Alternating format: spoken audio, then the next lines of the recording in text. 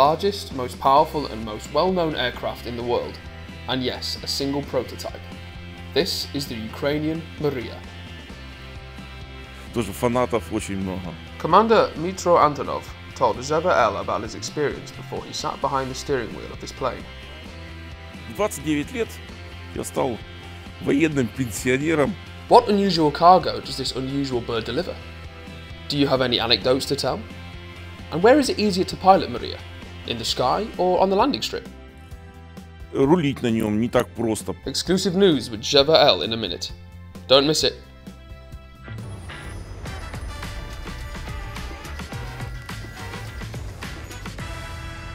Without any exaggeration, Ukrainian Mriya is a rock star among aircraft. The arrival of this bird always gathers spectators at airports. More than 16,000 people came to meet the plane in Australia. It was amazing, it was really cool. It's a lot bigger than I expected.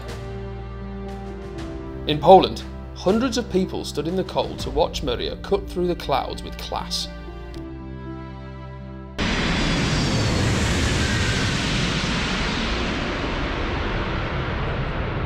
This is how the plane is greeted near the home airfield near Kyiv.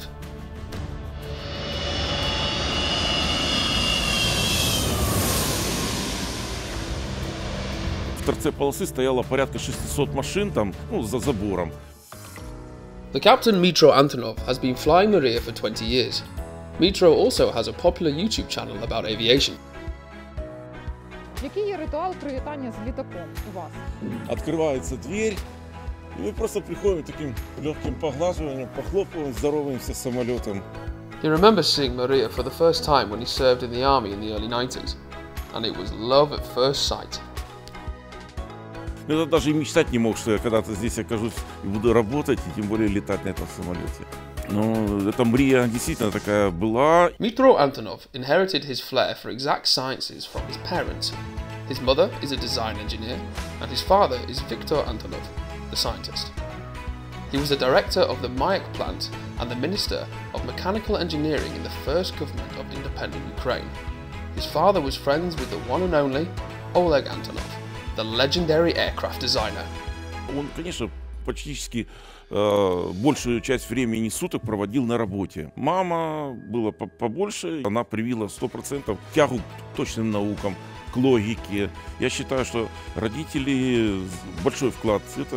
Dmytro decided to become a pilot out of the blue 6 months before graduating from school, but he was not initially accepted for training. В Черниговской меня сказали, что слишком высокий был, худой, что таких высоких это истребительное училище нет. He was then accepted at the military aviation school in the Saratov region. Antonov graduated with honours and stayed at the school to work as an instructor. He trained new pilots for 5 years, and when the collapse of the Soviet Union began, he transferred to Luhansk. Afterwards, he tried to get a position at the Antonov State Enterprise, although this was not easy even for a namesake.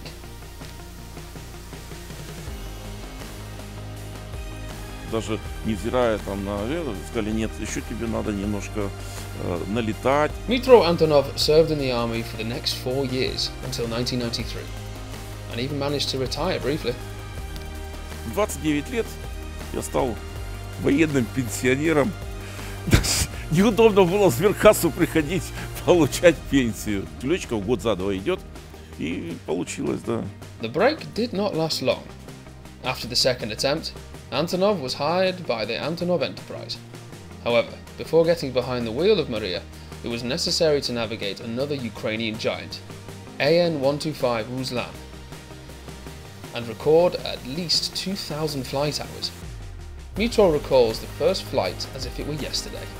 Это был 95-й год, 9 февраля, и мы полетели в Стокгольм, взяли оборудование, по-моему, Siemens, и повезли его в Зимбабве. Вот Мрию, сейчас сказать, что тут железно, тут первый полет, он состоялся в 2002 году, вот как-то не отложилось. He cannot recall the first Mriya flight because both Ruslan and Mriya have almost identical controls. Мы в кабине, и она 100% один в один, как и на Руслане. Единственное, 6 рычагов управления двигателем. Dmytro Antonov has seen 450 airports in 132 countries worldwide from his cockpit. The total flying record is over 19,000 hours. Очень красивые места это в Тихом океане, например, Гавайи, аэропорт Гонолулу. Чикаго размерами аэропорта, там, например, тоже впечатляет. Очень много-много полос. Dmytro films his flights and posts the videos on YouTube.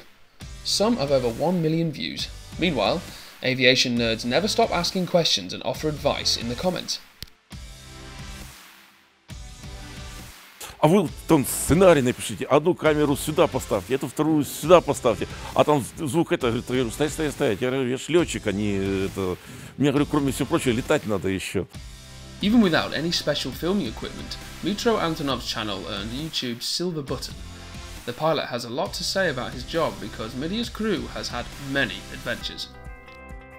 А в Мрії було таке, що ночували декілька днів? Да, прилетели в Кабул, и у нас там один агрегат отказал.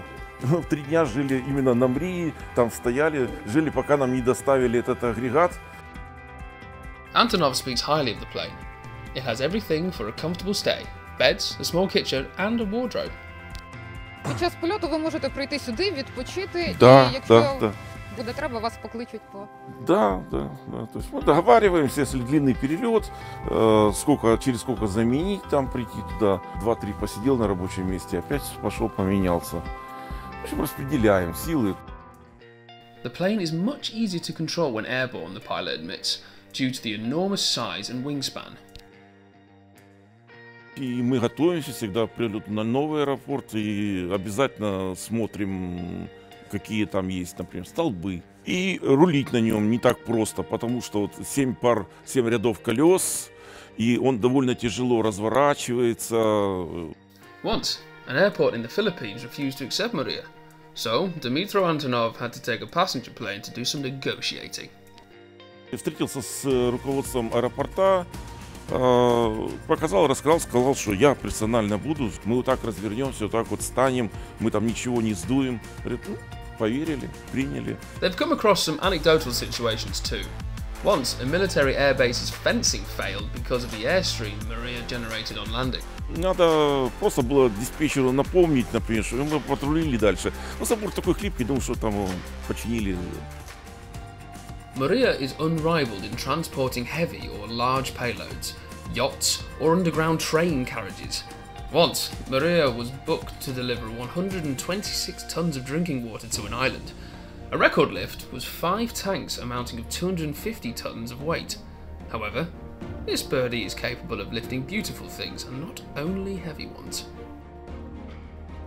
Здесь было натянуто специальное такие оборудование, и слева-справа висело 500 картин, и мы даже с этими картинами выполнили полет. Since the beginning of the pandemic, Mriya was at the forefront of the fight against coronavirus. It delivered protective masks, suits, and tests around the world. The crew was almost never home. Long business trips take a toll. The pilots miss their families all the time. Интернет, куча всяких мессенджеров, в день по несколько раз общаешься, тем более с видеосвязью, поэтому значительно легче переносится, чем раньше. Nevertheless, there is no better job in the world, says Dmytro Antonov. I will rest when I retire. Ну, у меня еще впереди 6 лет работы, так что еще немножко полетаю. Потихонечку готовим смену. Mriya was supposed to be in service until 2033 or even longer following full refurbishment. However, Russian occupation forces launched a massive attack on Hostomel military airport where this beauty was stationed. On Sunday 27th of February, this engineering wonder that managed to connect people across the globe burned to the ground. Our Mriya and everyone's dream was destroyed.